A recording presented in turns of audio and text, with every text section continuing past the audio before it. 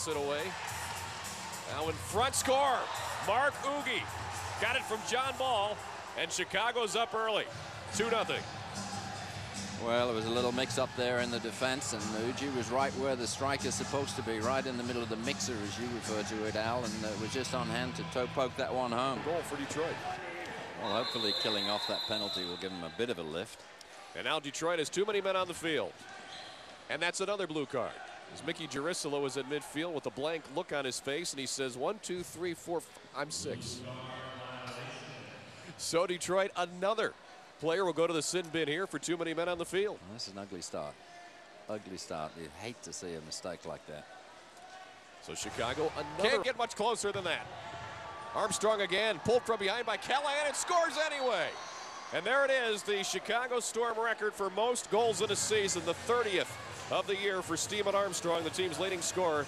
Strong candidate for MISL Rookie of the Year. And now Chicago is in the lead 4-0 on the Armstrong power play goal.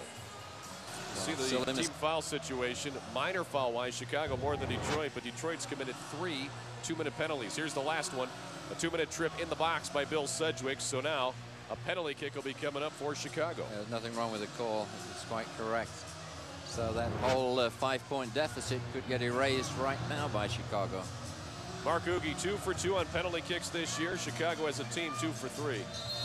Mark Ugi takes it for a 6-0 lead. Scored 6-0 Chicago. As they have come out here, not just wanting to beat Detroit, but wanting to beat them by more than 5. If this score would hold up right now, a 6-point margin, Chicago then, if they won next week against Milwaukee, would be the first-place team in the MISL. 25th goal of the year for Ugi. What a turnaround that would be for a team that was in 5th place and looked like they weren't going to make the playoffs about a month ago.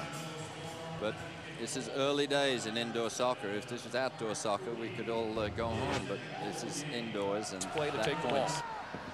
Callahan couldn't get around Savage. He gets it to Ball. 2-on-2 here. Fabinho, great save, Sonaldo. Beasley down. Terrific save, and we got that ought to be a blue card, but I guess it's a minor foul. But just follow the second half against either side. Well, a nice restart opportunity here.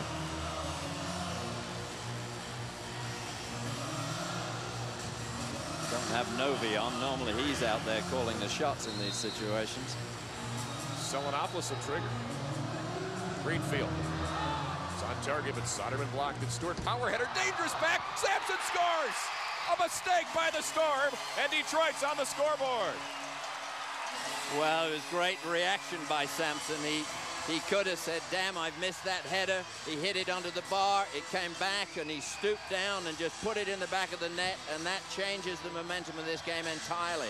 And for Mark Ugi with 2 first-quarter goals tonight. A target and a score. I think that's a 3. Yes, it is.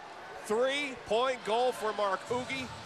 He has the hat trick, and Chicago's up by 7. What a shot by Mark Ugi. Absolutely terrific finish. Right foot shot just rising from the moment he struck it and just right under the bar. Very difficult for Sonaldo. Flailed to his left, but couldn't pull it in. Well, so much for momentum.